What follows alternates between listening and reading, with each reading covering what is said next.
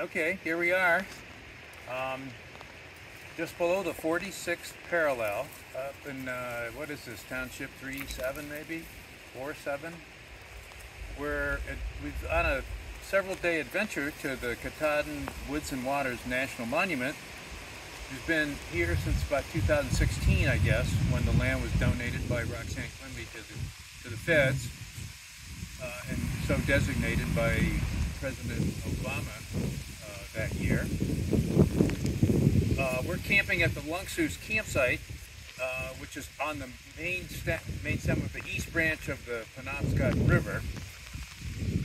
What we're doing here this morning is we're in search of what's likely the state champion silver maple tree that was last measured in the late 1990s. It's on a floodplain on the opposite side of the river from where we're camped.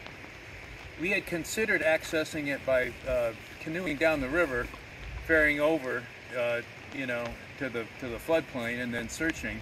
We have a pretty good idea where it is from the previous people who located it. However, due to we've had just a ton of rain this summer. The river is very high. We decided to access this by land through an old system of logging roads. We're actually on a block of private land in the middle of the monument. I think it's managed by Prentice and Carlisle still, sort of surrounding Hunt Mountain, which would be to our west. We've driven up a logging road that was probably put in 30 years ago, something like that. It comes up an esker, and we've encountered, and what we need to do is get across Sandbank stream, which is right here.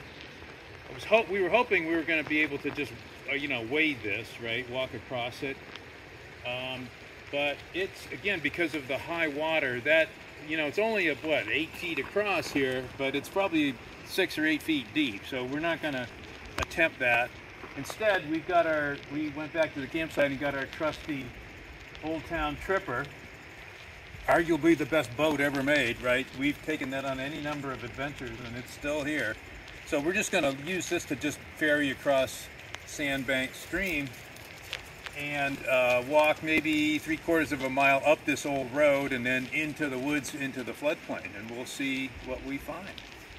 All right. Okay. We finally made it into the stand. After maybe an hour of exploration around here, there are no trees anywhere near the reputed 98-inch silver maple. Not even close. The biggest one we've seen, somewhat bigger than the one I'm standing by, was 41 inches. So I don't think that tree ever existed. We'll just have to investigate that further when we get back to the office. Nevertheless, this is one of the most remarkable forest stands I've ever been in, anywhere, certainly in Maine, and it's just so unique. We're in a silver maple floodplain forest in the Wassatoquoik Ecological Reserve in the Maine Bureau of Parks and Lands, which is most of the eastern end of that sort of east-west unit, south of where the Wassatoquoik stream comes into the east branch of the Penobscot, and we're in a floodplain where the east branch takes an abrupt bend to the west and then back to the south. So who knows? I mean, I have no idea. The ecology of this forest type is, as far as I know, never been studied. These trees are obviously very old and massive. I've never seen a stand with such a skewed diameter distribution. I mean, almost everything here is over 20 inches. There's very little or no regeneration, so you have to wonder how these things are maintained. Is this an old even-age stand dating from some ancient deluge? Who knows? We'll probably never know, because these would be very difficult to age, if even possible.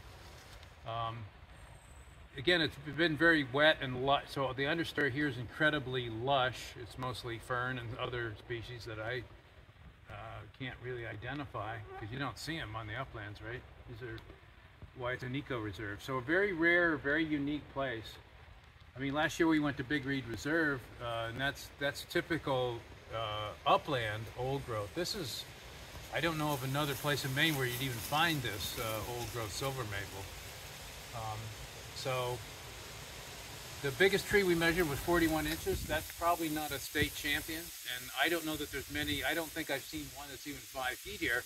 Nevertheless, it's, you know, if we took a basal area plot here, it's hard to know what you would get. It's just very sort of classic open park-like condition with nothing but big old trees and a lush understory that's probably maintained as herbaceous plants by annual flooding, right? That takes out any tree regeneration that comes in.